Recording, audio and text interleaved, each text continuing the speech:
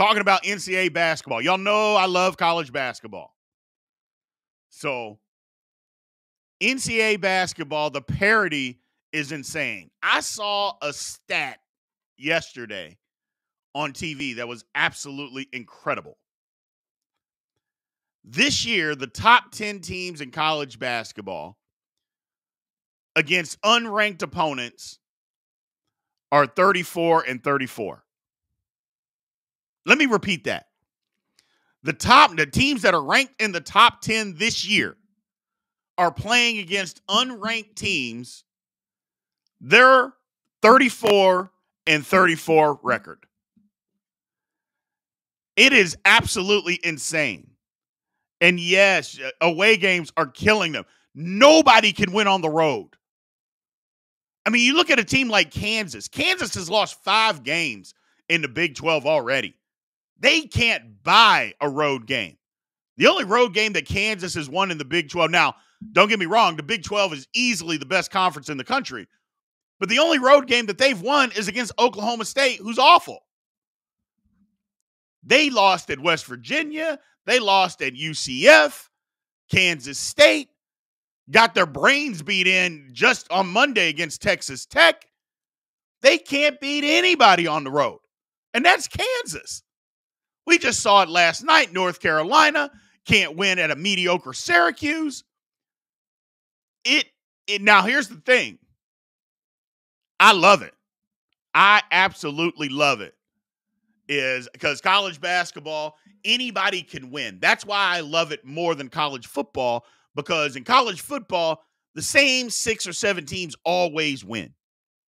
And 6 or 7 is a stretch. It's usually 3 to 5. In college basketball, anybody can win. Anybody can win.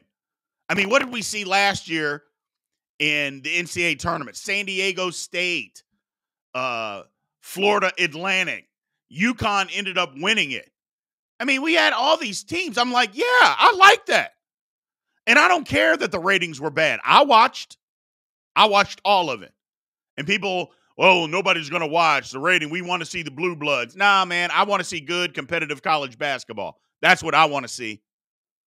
And if the different teams happen to show up and win, then different teams happen to show up and win. I don't care. I love it.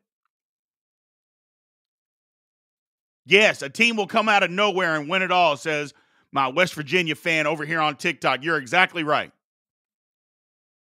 You're exactly right. I love it. And that's why, and don't get me wrong, I love college football. I love college football. But the NCAA tournament, outside of the NFL playoffs, is there anything better? I mean, seriously, is there anything better? And we're going to start talking more and more about college basketball now that we're in the middle of February. Valentine's Day. Don't forget to send your wife flowers or your girlfriend flowers. Please do that. Your significant other. Make sure you send them some flowers and some chocolates. Or you could be like me, your boy Big B. I sent mine a day early. Mine got here yesterday just to let my wife know I mean business. You know what I'm saying? 20 years of marriage, you got to think, people. You got to think. Think outside the box. And all that does, oh, man, he's really thoughtful. He's thinking about it. He wanted to send me before all the hoopla. He sent me flowers early. When in actuality, what it really was, they couldn't deliver. I waited too late for the delivery place, and they couldn't deliver it today, so they had to deliver it yesterday. She doesn't know that, though. She doesn't know that. So, but yeah, man, college basketball. I love college basketball. I love the parity. I love the fact that all these blue bloods are struggling on the road and struggling against just anybody when they go on the road. I think that's great for the game. I don't think, some people think it's bad for the game. I think it's great for the game. I think it is absolutely great for college basketball. So it is just a good thing. My man Pat Cockrell, as a K-State fan, how did you enjoy that ass whooping the Red Raiders gave the Jayhawks on Monday? I mean, I went to K-State. I love K-State, but I didn't grow up being a K-State fan.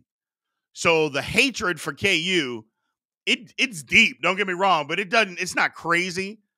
So I didn't get that excited. Not to mention, I didn't think KU was going to win the game. So I didn't think KU was going to beat Texas Tech. You know, I've got a show that I do on Go Power Cat on YouTube. It's called the Big 12 Insiders. Matter of fact, go check that out at 1 p.m. today. It's on YouTube. Go check it out.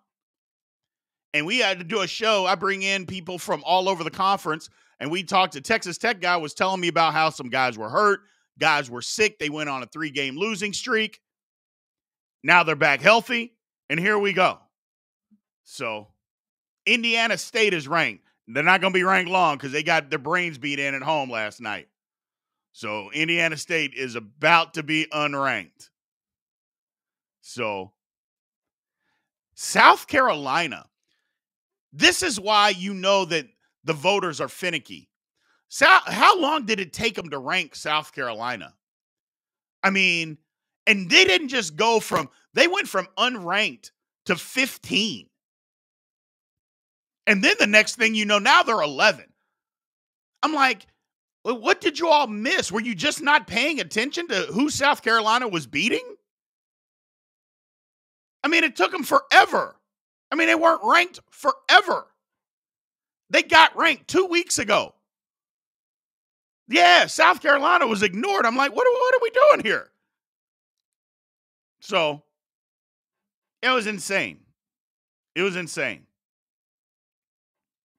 But I like South Carolina's got a good basketball team. They got a good basketball team. So, yeah, the women's South Carolina team is really good too. They're really good too. And the difference between this team and last year's team, as far as the women of South Carolina, they got some shooters out there. Last year, they didn't have really any shooters, and it cost them. They got that this year. I'm not sure anybody's going to beat them.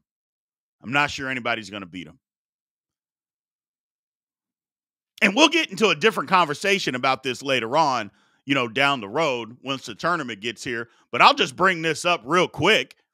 Have y'all noticed that women's college basketball gets way more people pay attention than they do the WNBA? Have y'all ever noticed that? Because I have. Because I will watch a women's college basketball game. I will. And I won't watch a WNBA game. That's just me. Why is that? I don't know. Somebody's going to have to explain why I'll do that. But I won't watch a WNBA game. I just won't. But I will actually watch a women's college basketball game. It's crazy. I know. It's not as good as basketball. I know. But that's just me. That's the same reason why I'll watch college basketball. And when it comes to an NBA game, depending on who's playing, yeah, I'll watch it, but it depends on who's playing. But I'll watch a lot of college basketball, man. I will watch a lot of it. My man David Gonzalez talking about college basketball. There's a built-in audience for college sports, college students and alumni, but not for professional sports. Those leagues have to earn an audience by being entertaining. But I'm not a built-in person. I'm not a built-in fan of women's college basketball, and I will watch.